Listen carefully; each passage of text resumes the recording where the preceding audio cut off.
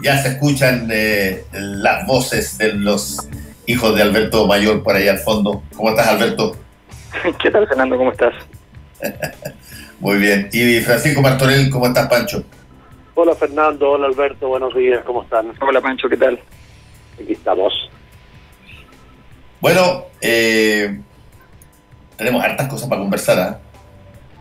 ¿Por dónde quieren partir, Alberto? ¿Cómo has visto Fisonomic? ¿Ah? Sí, yo creo que lo más interesante de la semana es la semana misma, o sea, la combinación de factores en una discusión que era monotemática respecto a la pandemia, y de pronto en una semana entre la AFP, la Araucanía y el ministro del Interior, digamos, se arma una estructura de conflicto que es un poquito inédita, que no es nada obvia respecto a lo que veníamos acostumbrados. Entonces yo creo que ahí está pasando algo que todavía no define su camino, pero que en el fondo es como una nueva etapa del proceso. Sí, ¿qué es lo novedoso, dices tú, que no se había materializado antes? Es la combinación entre que al mismo tiempo, en el fondo, las demandas de igualdad, las demandas de carácter social, económico, estén en la agenda muy fuerte en conjunto con las demandas de seguridad, orden, y que en el fondo los dos juegos coincidan en el mismo escenario, en el mismo momento. Es algo que usualmente no ocurre, porque incluso cuando ocurre en términos de fáctico, hay alguno de los dos elementos que es dominante en el fondo. Pero en este caso no, y además en este momento el ministro del Interior de alguna manera acapara todas las miradas en circunstancias que todo parecía indicar que él iba a ser, en medio de la llegada de los distintos tipos de ministros, de distintos nombres, iba a ser un personaje más bien de reparto de una obra donde iban a haber otros protagonistas. Entonces no queda muy claro que eso pueda seguir siendo así, pero de alguna manera es interesante pensar que todos esos nombres que entraron, si llegase a ocurrir que finalmente el ministro del Interior es el que conduce el proceso para bien o para mal del gobierno, ya eso es otra cosa, también sería una cosa un poquito extraña. ¿Tú, Pancho? ¿Cómo ves?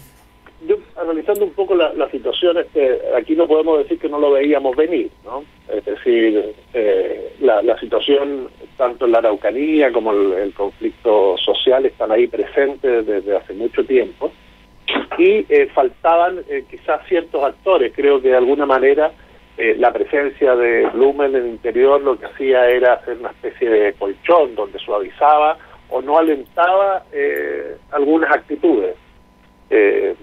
Uno basta ver las redes sociales, conversar con la gente que está en la Araucanía o que se enfrentaba, digamos, o que estaba molesta por la forma en que el gobierno estaba manejando la situación, especialmente por los últimos, durante julio, que hubo muchos atentados, quemas de camiones, etcétera, como para saber que le faltaba un impulso a esa gente para reemplazar al Estado, que es finalmente lo que ocurrió. Y ese impulso fue sin duda el viaje o el cambio de gabinete.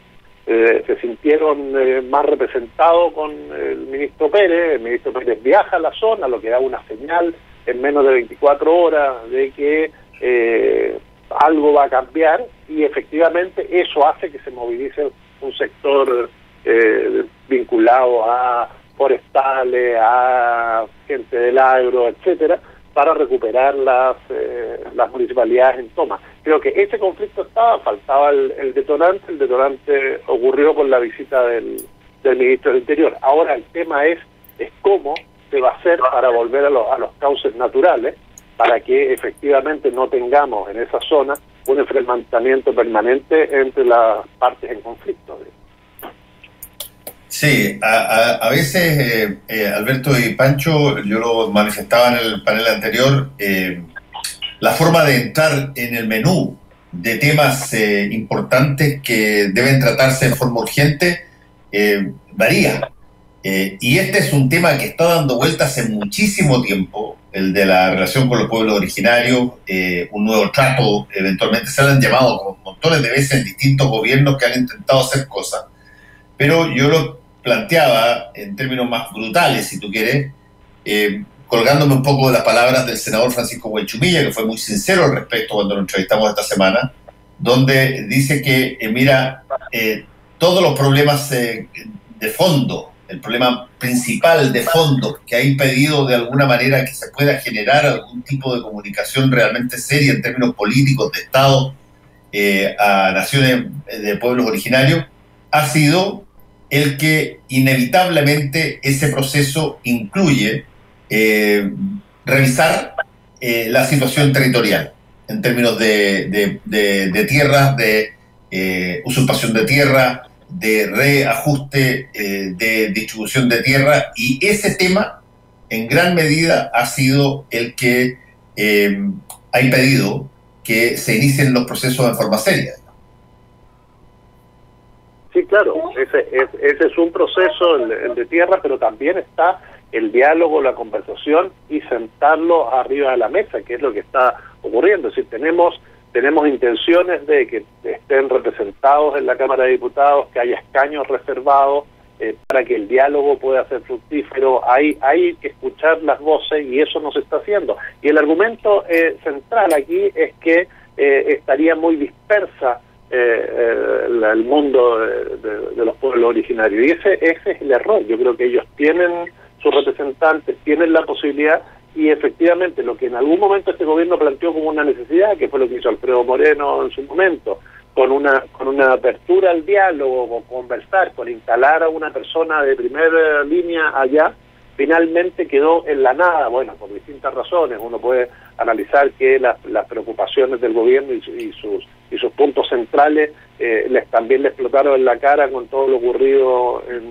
desde octubre pasado, pero efectivamente lo que no hemos visto es un tratamiento adecuado del tema, y no es de ahora, digamos, es un tema que se viene repitiendo desde los anteriores gobiernos, y que efectivamente, Fernando, lo que tú planteas es uno de los temas. Sí, el tema de la tierra, pero también hay otros temas muy importantes que son de qué manera los integramos, forman parte de esta gran nación, y ahí, bueno, está el tema de la nueva Constitución, un Estado con otras características, etcétera, y a abordar esa riqueza. Yo creo que esos mensajes son los que tenemos que empezar a escuchar. Desgraciadamente, ahora estamos en otro problema, es decir, esto ya no estalló. ¿Cómo hacemos entonces para que empiece a bajar este nivel de intensidad para poder abordar una agenda común que nos permita avanzar como sociedad en un nuevo trato, que es lo que se viene buscando hace mucho tiempo? Sí, yo tengo la impresión de que uno de los problemas que se mantiene intacto es que es la ausencia de un diagnóstico. No un diagnóstico en el sentido de que están las problemáticas de las tierras, están las problemáticas de la capacidad de una de las zonas con mayor cantidad de pobreza en Chile. Por de pronto, efectivamente, los niveles de pobreza de las últimas décadas aumentan muchísimo en aquellas comunas que tienen, por ejemplo, más de un 20% de población reconocida por sí mismos como población de etnias originarias. Entonces, evidentemente hay una serie de situaciones, pero un diagnóstico no es tener una lista de supermercados. Un diagnóstico no es decir, mira, tenemos el problema de la tierra, tenemos el problema de la pobreza, la calidad de la educación, el problema del agua en zona forestal, donde se ocupa mucha agua, resulta que los hogares no tienen agua, el problema del empleo, o sea, tenemos una serie, pero eso no es un diagnóstico, es una lista de supermercados. Y ese es el problema. Uno mira los diagnósticos que hay hechos en los distintos, quien más hizo diagnóstico, que es un mérito por un lado y también es un defecto por el otro, porque sencillamente no se llegó a uno con claridad, fue Michelle Bachelet, la que puso más énfasis desde el punto de vista del esfuerzo en términos de comisiones, de trabajo conjunto, de citar investigadores, en fin, pero aún así no se ha llegado a decir cómo se aborda, cuál es la dimensión crucial que articula el conjunto de dimensiones que están en juego, o cuál es la articulación de las dimensiones que da una explicación razonable para poder decir si es posible y cómo ir avanzando en un camino de solución. La palabra diálogo obviamente está de por medio, pero la palabra diálogo en genérico y sin una forma y sin una estructura no es una herramienta política propiamente tal. Entonces yo creo que aquí estamos donde mismo hace mucho tiempo, algunos con una mirada más represiva, otros con una mirada menos represiva, algunos con una mirada más asistencial, otros con una mirada menos asistencial, pero en el fondo estamos más o menos donde mismo, y eso es un gran problema, porque además el gobierno parece ir a buscar el tema, parece decir, pongámoslo en la agenda, y va a buscar un tema frente al cual tampoco tiene una respuesta. Entonces se mete en una situación que es curioso desde el punto de vista que puede permitirle cerrar filas con un determinado tipo de público, con una determinada cantidad de personas. Esta misma lógica siempre está preocupado de que en la encuesta por lo menos se tenga un 22, 23, 24%, porque eso le quitaría la inestabilidad, entre comillas, al gobierno. Es una tesis bastante pedestre cuando uno está afrontando situaciones como estas, que en cualquier momento se pueden convertir en un cóctel entre un factor y otro. Ya nosotros estos cócteles son bien complejos. Nosotros no sabemos hoy día, por ejemplo, lo que pasó no se sabe lo que pasó en el Líbano. Hay versiones, la versión oficial es que fue un accidente, pero hay la versión de Estados Unidos que fue una bomba, la versión y lo que sí sabemos es que el Líbano viene de un estallido social en la misma fecha que Chile, prácticamente, por una razón extraordinariamente semejante, a pesar de que son países con historias diferentes y con zonas que son muy diferentes en ese sentido, por el aumento del precio del WhatsApp, aquí fue el metro, y evidentemente habían otras cosas escondidas. Entonces uno dice, a ver, están pasando cosas que requieren una observación un poquito más compleja. Sí, hay ciertas cosas que yo insisto en este particular tema están probablemente dentro de las convenciones y la aceptabilidad de todos. Tú puedes discutir 1000 veces con los pueblos originarios determinadas formas directas de subsidio, determinadas maneras de enfrentar situaciones laborales o facilitación para poder ingresar a los distintos posibilidades de educación, incluso la de tener escaños reservados en una convención constitucional. Todo eso yo considero que forma parte de lo que eventualmente algunos con más regañadientes, otros con menos, podrían allanarse a estudiar en una situación. Pero cuando tú metes la variable territorial, en términos de tierras, en términos de situación histórica, se te desarma absolutamente todo el mono, por lo menos en Chile, así ha sido, se ha desarmado todo el mono que se puede armar en términos de las otras variables que se consideran más blandas. Claro, porque en el fondo el problema, ahora, eso siendo una cosa en la cual uno puede tener una opinión, es una cosa que pasa en todas partes donde el tema no se ha tratado con la delicadeza que lo que amerita en el fondo. Es decir, convertir la historia pasada en cosas juzgadas y que todos entendamos que pasó lo que pasó y ya está, es algo que no es obvio, no es fácil. Eso está lleno de ocasiones en la historia en que eso no se cumple. Y los países que han logrado superarlo lo han hecho haciendo estrategias muy complejas, con altísimos niveles de inversión para poblaciones muchas veces bastante reducidas, por incorporación a los beneficios de las dinámicas del desarrollo y no a los perjuicios, incluso eximiéndolos de las dinámicas de perjuicio, o sea, tratando de dejarlos por el lado donde el sistema realmente es más amable. Todo un conjunto de acciones que efectivamente no es para nada, o sea, uno cuando hace investigación en terreno respecto a cómo se vive en esta zona, no estoy hablando de la zona más intensamente poblada por el mundo mapuche, por ejemplo, pero simplemente en la zona, basta con ver lo que significa la industria forestal para comprender las complejas dinámicas que acarrea y las dificultades de quienes habitan en esos lugares para afrontar esa historia de familias que llevan muchos años, que un caserío de 200, 300 personas son en realidad 5 familias que llevan allí 40, 50 años. Bueno, frente a eso no ha habido una respuesta, ni ha habido una incorporación a los beneficios de los procesos de modernización. Pancho. Sí, claro, ¿no? Y además que los conceptos y la forma, por eso cuando hablamos de nuevo trato y los cambios que hoy nos impone el futuro también tiene que ver con el respeto a qué y para qué queremos la tierra, digamos. Una cosa es, y por eso el choque, un país que sobreexplota a una nación que pretende vivir de ella, pero tranquilamente sin esa sobreexplotación. Creo que ahí hay factores que hay que tomar en cuenta. Por eso yo creo que en este periodo que, bueno, nos estamos acercando sin duda al plebiscito de octubre, va a tener unas características muy especiales, yo creo que igual se puede ir avanzando en otras cosas. Y la Cámara de Diputados y el Senado en su momento recibieron a una comisión de los pueblos originarios con esta intención de los escaños reservados. Creo que sería fundamental que se siguiera avanzando en esa conversación, por lo menos para que tengan, antes de esto, que puede durar 1 año y medio aproximadamente, la posibilidad de integrarse paralelamente de alguna manera a comisiones para poder empezar a ver estos temas y que no nos sigan explotando en la cara.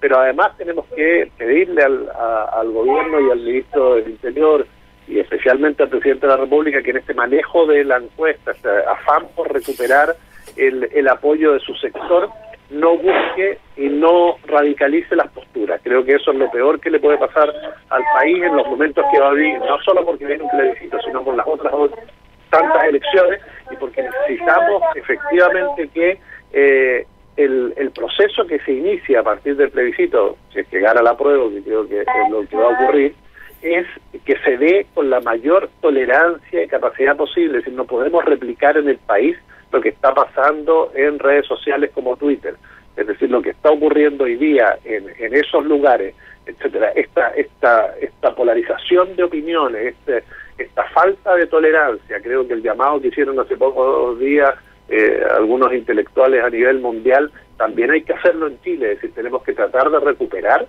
la posibilidad del diálogo con el respeto a las ideas de los otros, y eso pasa justamente por dar una señal desde arriba y no palabras. Es decir, no estoy hablando de los discursos que llaman a la unidad y posteriormente tú tiras piedras, digamos. Creo que efectivamente hay que volver al proceso de donde haya un respeto a las opiniones. Es decir, hoy día se está discutiendo cosas que no corresponden, muy polarizadas, donde no estamos viendo el futuro del país entre todos, y eso efectivamente, más que suenen palabras bonitas, hay que enfrentarlo, porque el proceso que se inicia después del plebiscito requiere de un país que se respete uno a otro, si no, no habremos avanzado nada, ni siquiera con una nueva constitución. Sí, ¿cuáles son esas variables que tú dices están conspirando contra eso, Pancho? Tú mencionaste las redes sociales, pero las redes sociales, por definición, por lo menos en inmaterialización práctica, son medidas relativamente incontrolables, digamos, básicamente en gran medida porque te permiten las redes sociales, casi todas ellas, el que tú des tu opinión sin generar visibilidad de tu identidad, y por lo tanto te envalentona, ataca, insulta, hace todo lo que quieres porque te sientes protegido por tu anonimato. Claro, por eso te decía, no podemos replicar en el diálogo nacional lo que está ocurriendo en las redes sociales. Yo entiendo y estoy de acuerdo contigo, es decir, es un espacio que se da con esas características. El tema es cuando lo sacamos de ahí y pasa a formar parte de la forma del debate nacional. Cuando tú tienes un ministro del Interior, quizás con escasa capacidad ejecutiva, que está acostumbrado al debate más parlamentario, al hemiciclo, a otro tipo de negociación, y sale, digamos, a un lugar determinado con un discurso muy fuerte, efectivamente eso va a provocar una reacción. ¿Qué es lo que ocurrió? Es decir, Víctor Pérez puede decir que no fue su intención, puede pedir 1000 disculpas, el gobierno puede decir lo que quiera, pero finalmente lo que ocurrió es que tras su visita se produjeron los incidentes en la Araucanía. Entonces, esas son las conductas que el gobierno debe revisar. A lo que voy es que si es que en la política, en los medios de comunicación abiertos, en general empezamos a replicar lo que está ocurriendo en las redes sociales, vamos al despeñadero. Tenemos que encauzar los debates, terminar con las descalificaciones, empezar a formar comunidad y entre todos generar los espacios para poder ir avanzando. Es decir, acá no es espacio público y el MinSal, es el MinSal y espacio público. Acá no es el ministro del Interior, no, es el ministro del Interior, el Senado, el Congreso, CONADI, que aparezcan actores distintos, que se integre a las comunidades. Está la ANCAM, que es la Asociación de Comunidades con Alcaldes Mapuche. Bueno, que se los llame, que se converse con ellos, que vean qué está ocurriendo, cómo tratar el tema. Creo que abrir ese diálogo y no quedarnos en la política del Twitter. Sí, yo creo que agregaría una cosa, fíjate, Fernando, porque hay un tema que a mí me parece súper preocupante cuando surgen este tipo de argumentaciones del tipo: hay 20 millones de dólares al año que se roban en la industria y eso está configurando una mafia de crimen organizado, y a partir de eso entonces hay que tener mucho cuidado con lo que está pasando, porque, a ver, ¿qué es eso? O sea, sabemos que hay 20 millones de dólares efectivamente ya en robo, eso se puede estimar, eso se puede calcular, no hay ningún problema. Para una industria de 5.000 millones de dólares está dentro incluso de las mermas más o menos normales, esa es la verdad. Es un porcentaje que algo que le pasaría a cualquier negocio, como un restaurante, a quien sea, pero supongamos que efectivamente entonces hay alguna clase de organización que está capturando esos 20 millones de dólares y no se diluye, sino que se organiza. Bueno, ¿de qué tipo es? ¿Hay algún dato? ¿Hay alguna noticia? ¿Hay alguna es una organización que pertenece al mundo radicalizado del mundo mapuche? ¿Es del mundo mapuche? ¿No es del mundo mapuche? O sea, ¿de qué estamos hablando? ¿Hay organizaciones internacionales? ¿De qué estamos hablando? Porque la verdad es que ese tipo de acusaciones, a partir de un dato que es cierto, o que es al menos aproximadamente cierto, como la cifra de merma de la industria respecto a el robo, a partir de eso surge toda una hipótesis que articula un imaginario que jugar con él es bien peligroso, es bien negativo y en algún momento además nos podría ir conduciendo en un momento donde además todos sabemos que los niveles efectivamente de criminalidad y delincuencia aumentan en la medida en que hay una sensación de impunidad siempre. Si se establece la tesis de que y tal vez no es cierto, de que ocurre una cosa como esa y que no los pueden pillar, eso sencillamente lo único que hace además es fomentar los procesos de criminalización. Entonces no se entiende cuál es el juego más allá de volver a buscar al enemigo poderoso e implacable. Sí. No, es un momento muy, yo diría, delicado en ese sentido, porque la situación en términos de los pueblos originarios y particularmente el conflicto mapuche siempre ha tenido características de generar una explosión de emociones muy súbita, muy rápida, muy intensa. Y eso, claro, es un combustible particularmente especial en el momento en que ya tenemos nosotros un estado anímico que probablemente va a desembocar en alguna de las movilizaciones más altas que se hayan tenido en la historia, una vez que se pase la pandemia, digamos. Retome el concepto de la discusión constitucional, donde van a haber temas que se van a tocar, que lo vamos a tocar por primera vez, y por lo tanto la emocionalidad de los problemas que sean capaces de generar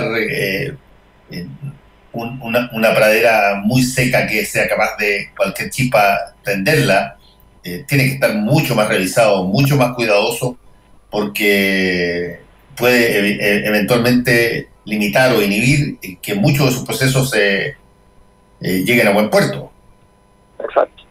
Exactamente, Fernando, estamos en una situación que fue un impasse que nos permitió, o nos debería haber permitido haber enfrentado esto de otra manera para generar las condiciones y evitar eso que parece que fue suspendido en marzo. Yo creo que ahí la gran responsabilidad la tiene el gobierno, y también a la oposición hay que pedirle cierta prudencia y dejar de lado aquellos temas que también generan problemas o polémicas. Creo que aquí es una responsabilidad de todos enfrentar esta situación. Ahora, así como están, y uno los ve reunidos hoy día en mesas de trabajo con el CERVEL para solucionar temas del plebiscito, bueno, uno los quiere ver en otras mesas a todos, discutiendo la forma de que esta pradera no esté tan seca a la hora de que nos desconfinemos, que parece que esto ya empezó, tenemos las 7 comunas, hoy podemos tener novedades con Santiago y Providencia, yo espero que esperen un poquito más, yo ahí tomo lo de espacio público, esto de que por lo menos hay que esperar hasta el 10 de agosto para ver los resultados de la primera etapa, y luego ir tomando decisiones, pero todo indica que septiembre lo vamos a tener.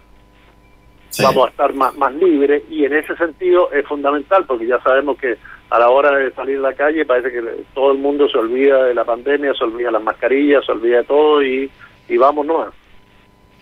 Oye, antes de terminar, Alberto tenía muchas ganas de contar sobre su seminario de ópera y política. Con, sí, en el marco Marcelo Lombardero. ¿Quién es Marcelo Lombardero? Sobre la ignorancia. No, Marcelo Lombardero es un director de... A ver, las óperas cuando se montan, el artista principal de una ópera en realidad ya no es el músico, aunque esté vivo, porque básicamente el que va a hacer la decisión de montaje es fundamentalmente el director escénico, y él toma las decisiones artísticas, lo puede transformar algo que estaba pensado para drama en una sátira, lo puede transformar en lo que sea, en una comedia. Entonces, en el fondo, y Marcelo Lombardero es un revolucionario dentro de esto. Él ha hecho una adaptación de las obras espectacular, las transforma en contemporáneas. Si uno revisa Carmen de Lombardero, es una obra, por ejemplo, que está centrada en la idea del femicidio, una idea contemporánea, no es crimen pasional. Si uno revisa Don Giovanni, él pone a Don Giovanni en Latinoamérica, convertido en un narcotraficante grande, digamos. Entonces, en el fondo, es un tipo muy interesante, y lo convocamos porque el tipo tiene una cultura sobre este tema enorme. La mayor parte de la gente no sabe que las óperas son prácticamente todas muy políticas. De hecho, las óperas más famosas, que uno las entiende como historias de amor, son óperas que se llaman nacionalistas, porque tenían que ver con la instauración de los estados. Entonces, hicimos un seminario, lo organizamos en el marco de la Cosa Nostra, ahí con Mirko, Macari, con Darío Quiroga, armamos entonces este seminario centrado en darle una lectura política y también actual al mundo de la ópera. Y bueno, y la idea entonces que puedan hacer las consultas que les quieren. Partimos mañana, ya estamos cerrando prácticamente las inscripciones. Partimos mañana, así que pueden escribir al elpoderimporta@gmail.com, y quiero también entregar lo siguiente, que queremos regalar tres entradas, digamos, al seminario, y simplemente tienen que en Twitter escribirnos poniendo al hashtag La Cosa Nostra, y a partir de eso nosotros vamos a seleccionar al azar ahí a 3 personas que puedan ser premiadas para esto. Ya, esto parte mañana, dices tú, es claro. Mañana a las 4:30 de la tarde partimos, o sea, nosotros partimos en la tarde, así que, y lo único que tienen que entregar es el nombre y el correo electrónico para que les llegue la conexión, porque esto obviamente online. Sí, estupendo, ¿eh? Yo siempre encontré que Tosca era medida como regente de un prostíbulo, fíjate. Bueno, digo, o sea, Lombardero tiene en ese tema tiene un talento muy particular, porque logra darle una impronta. La otra vez hizo un mahagoni de Brecht con baile acá en Chile, que era realmente espectacular. Hizo un prostíbulo con, no sé, 150 presentadoras. Entonces, era bien impresionante. Ya, ok. Muchas gracias, Alberto Mayol. Gracias, Pancho. Cuídense. Chao. Un abrazo. Chao. Nos vemos. Volvemos con Combinación Clave. La clave me escucha.